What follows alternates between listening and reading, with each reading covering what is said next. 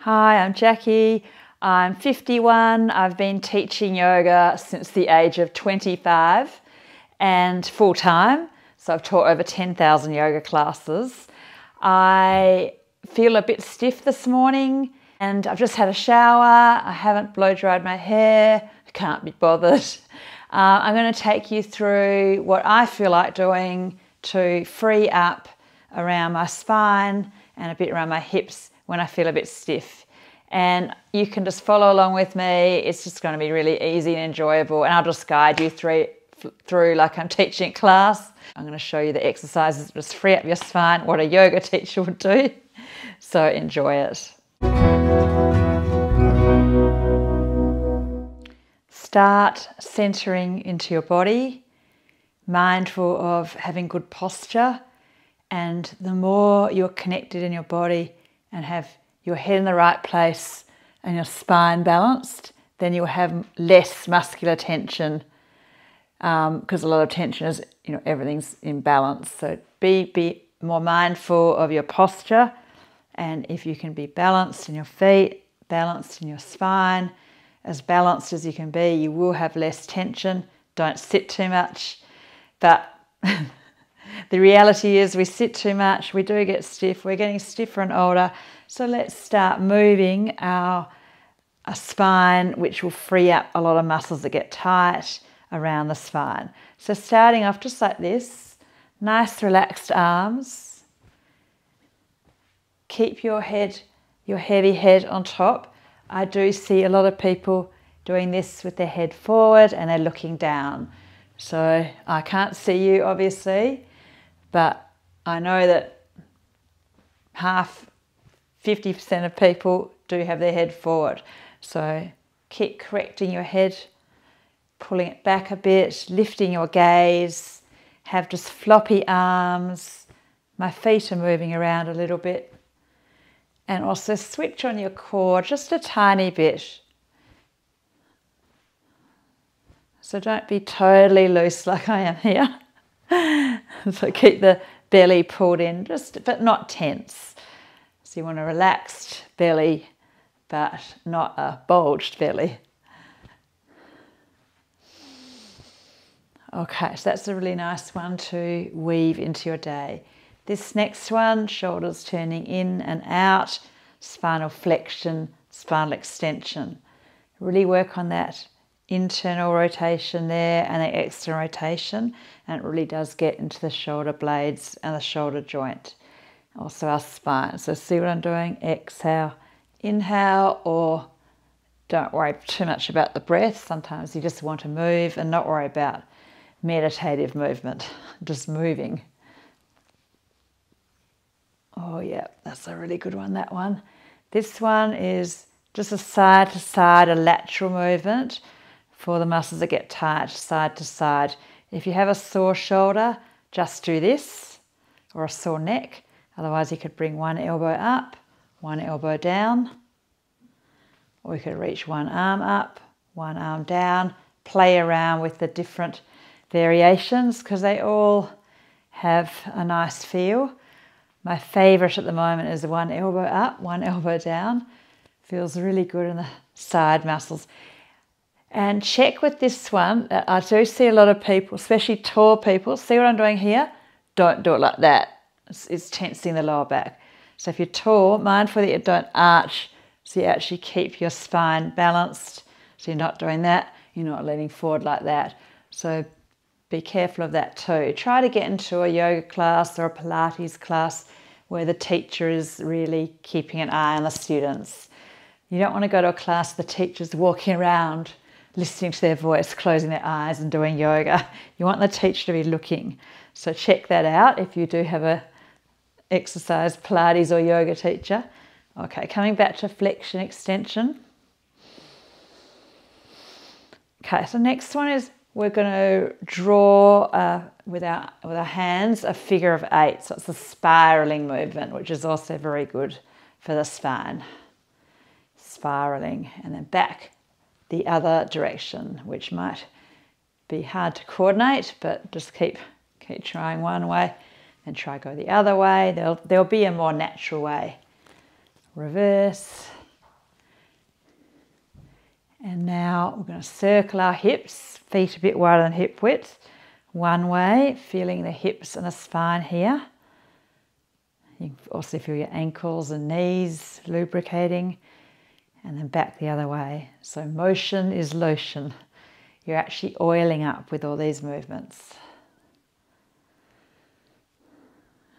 Okay, and then go into your own random, intuitive, creative, any direction. Just try to find the sticky, stiff spots around your spine. You might do a neck stretch. You might roll your shoulders. You might circle your wrists. Make a fist and spread your fingers. You might shake a little bit. You might run on the spot a little bit just to get the blood flowing. You might, just wriggle a bit.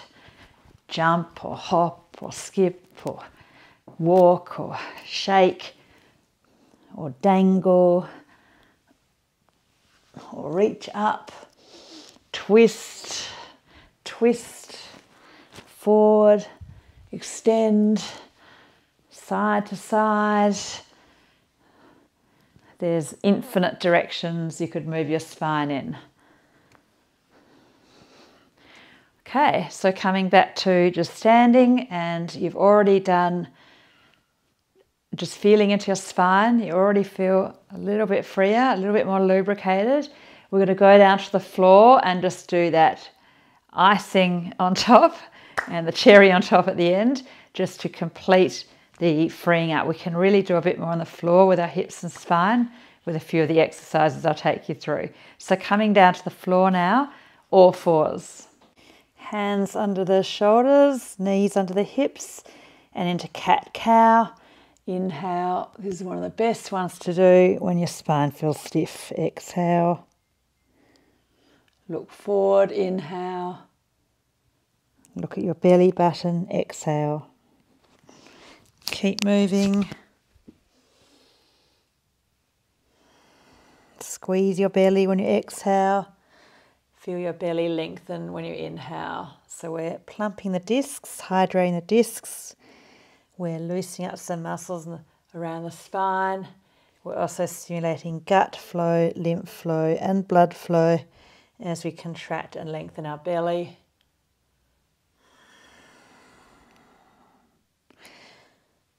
So good for the brain, the spine, the sewage system, the lymph, the gut, peristalsis. Nothing getting stagnant. Okay, so next one, I'm going to give you an easier option and a harder option. So easier on your neck is you kneel or you stand on your knees and you go inhale, exhale, rotate, inhale. So this is easier on your wrists, shoulders, and your spine. So you can stick with that if you want easier. This one's a bit stronger. So you're all fours and you reach one arm up and you reach the other arm up.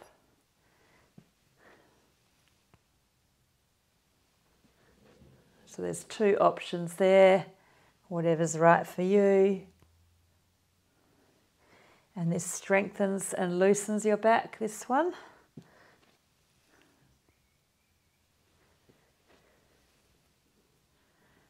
Good, good, good. Okay, we're going to lie on our back now and into the windscreen wiper, which a lot of you know from my yoga videos.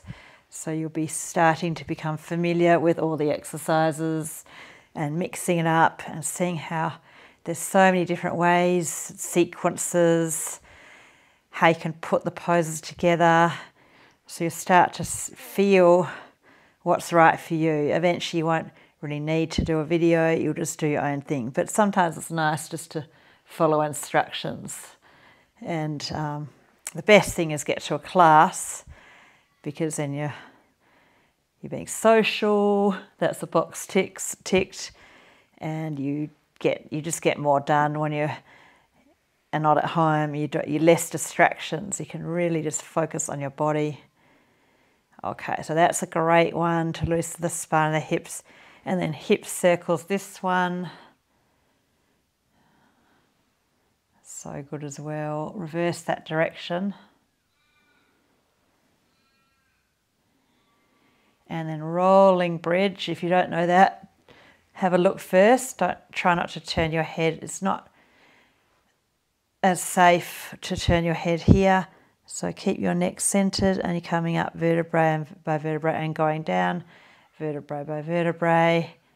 And that's a great one to do most days to mitigate too much sitting. Balance the front and back of the spine. We don't want the discs to start bulging out at the back and causing spasm or severe sharp pain. If we keep our spine balanced with these exercises, then we're less likely to have back pain. Okay, we'll do a little glute stretch, which is good for our lower back, like this, and you're just rocking. You're trying to feel the outer hip stretch, abductor stretch. So we're trying not to get too stiff in our hips here. This is a natural flexibility we have when we're younger that we want to keep working on, our natural flexibility in our spine and our hips. So unnatural flexibility is people put their foot behind their head. But natural flexibility, you can actually get this foot fairly close. Doesn't need to be foot behind the head, but you don't want to get too stiff in that direction. So keep working on this, it's good for you. And then the other leg, it's just really simple stretches that will keep our spine and our hips younger, our body a bit freer, and to have less injuries and just feeling better in our body as we get older. Keep moving, keep stretching, keep focusing, putting work into your body, because healthcare is, self-care is healthcare. So if you're doing this self-care, you're taking responsibility for your health. Okay, and then hug the knees in. And then roll onto your right side and come onto your belly. And this is Sphinx pose.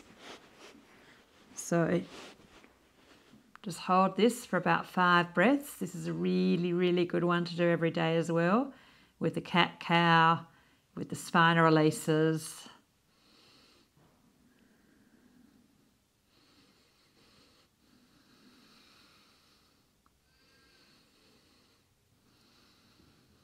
Try not to just bend into the lower back and the neck.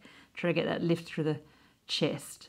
So you might adjust your pubic bone forward and your chin slightly tucking to get a little bit more into the middle back. Less the lower and the neck, but you're trying to get an even stretch through the whole spine. You're using your arm muscles a bit. Try to do this one every day, maybe even a couple of times a day. Okay, and the last one is lying on your back just for a few minutes, and this just settles some tight muscles. So you might need 2 minutes, you might need 10 minutes, depends if it's the morning or the afternoon or how sore your back is. But this is particularly good, just lying back, and all the muscles around the spine can let go and throughout the whole body. So just feeling your whole body. If your neck feels arched, most over 50s actually need a folded blanket or pillow under their head. Not all of them. And if your back feels too arched, you can roll a blanket or a couple of pillows under your knees or a bolster. If you're going to stay for a while and it's cold, pull a blanket over you is nice.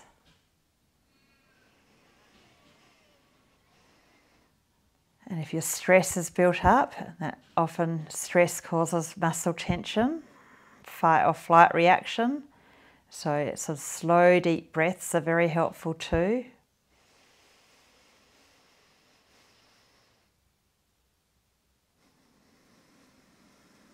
Into your belly. and sometimes just accepting a bit of pain or tension, and that can down-regulate pain receptors in the brain. So just accepting sometimes there is pain and accepting that. Doing everything you can to get rid of it, but sometimes just accepting can help as well.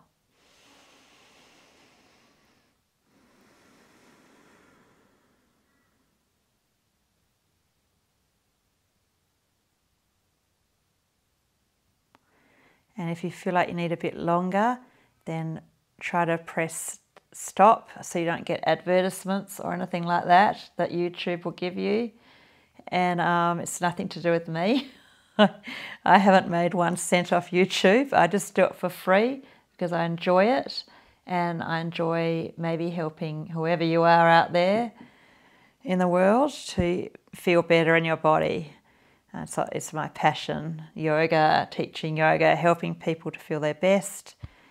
And but I especially like teaching yoga in real life to real people to get that interaction. So, and I like comments on YouTube because that feels like there's a bit of interaction there with comments. So I'd love a comment.